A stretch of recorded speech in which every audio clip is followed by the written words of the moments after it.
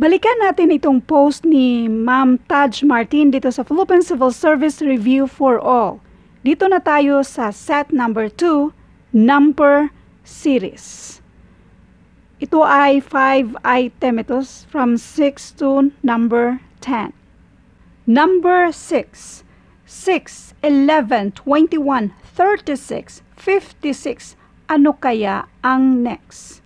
When it comes to number series, pattern ang hanapin natin. By the way, ang series versus sequence, magkaiba yung dalawa. When we say sequence, list of numbers. When we say series, sum sa list of numbers. Yan kung gusto nyong i-differentiate ang number series versus number sequence.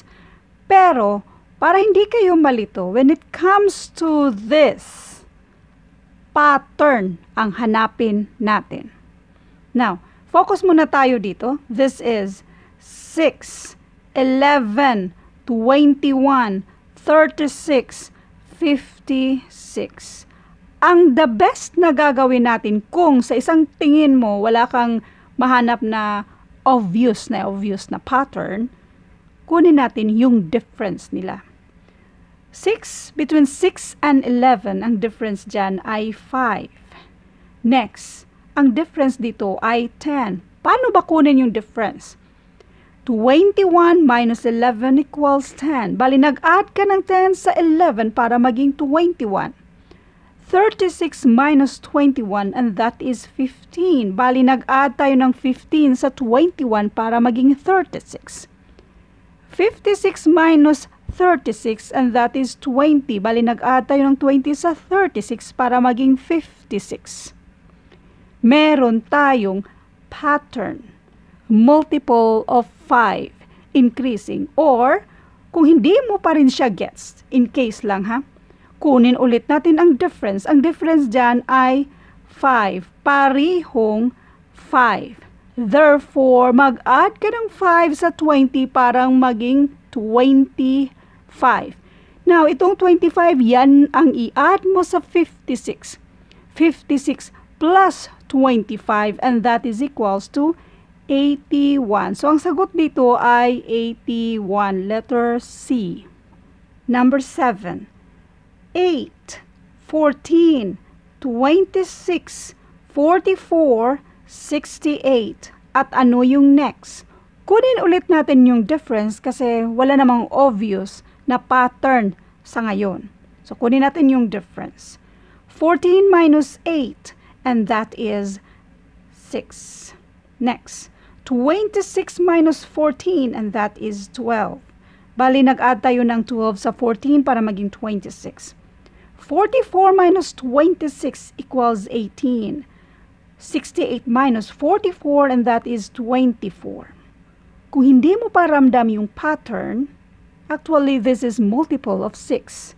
Kung hindi mo yan ramdam, kunin natin ang difference dito. 12 minus 6 and that is 6. 18 minus 12 and that is 6. 24 minus 18 and that is 6. Pattern. Ang pattern dito ay multiple of 6.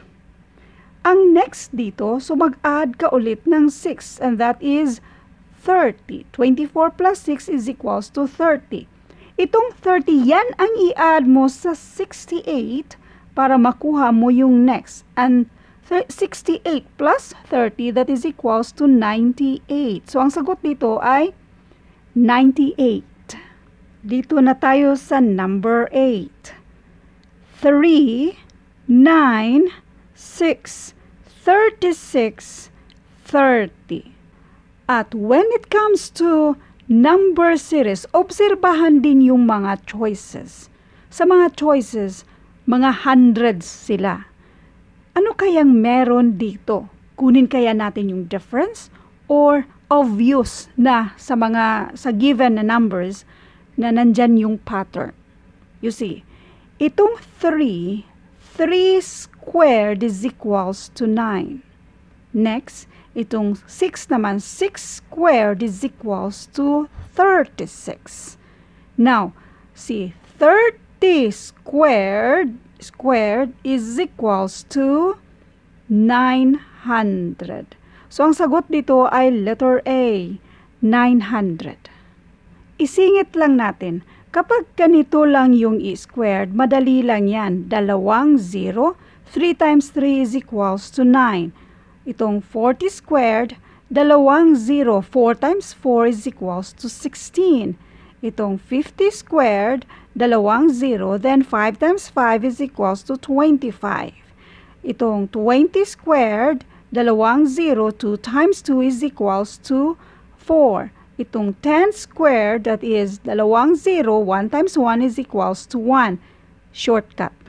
Dito na tayo sa number 9.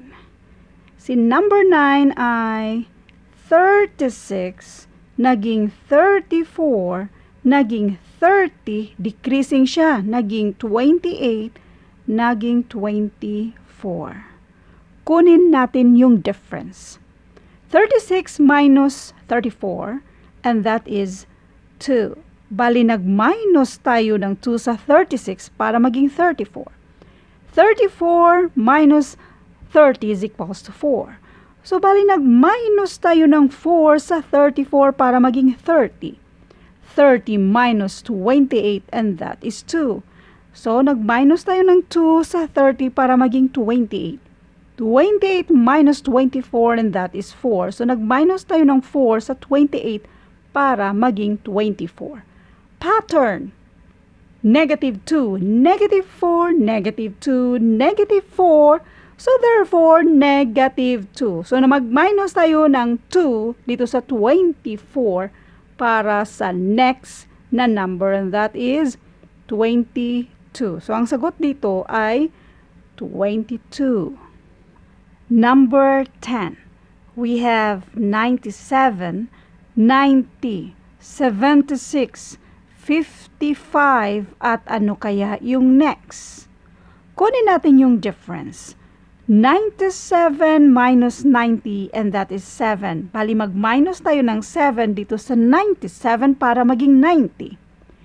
90 minus 76, and that is 14. Bali, mag-minus tayo ng 14 dito sa 90 para maging 76. 76 minus 55, and that is 21. So, bali, mag-minus tayo ng 21 dito sa 76 para maging 55. Obvious na yung pattern, multiple of 7. 7, 14, 21. Ang next dyan ay 28. Just in case hindi nyo gets na 28 ang next, kunin ulit ang difference dito. And this is 7 minus 7. Negative 7 plus negative 7 is equals to negative 14. Next, negative 14 minus plus negative 7 is equals to negative 21. Negative 7. Negative 21 plus negative 7 pattern is equals to negative 28. So therefore, itong 55 minusan natin ng 28 para mag-gets natin yung next na number. So, 55 minus 28 is equals to 27. So, yan na yung sagot, 27. Thank you for watching at abangan yung mga next na videos natin. Kung gusto nyong ma-notify, pwede nyo ring i-click yung notification bell. Thank you.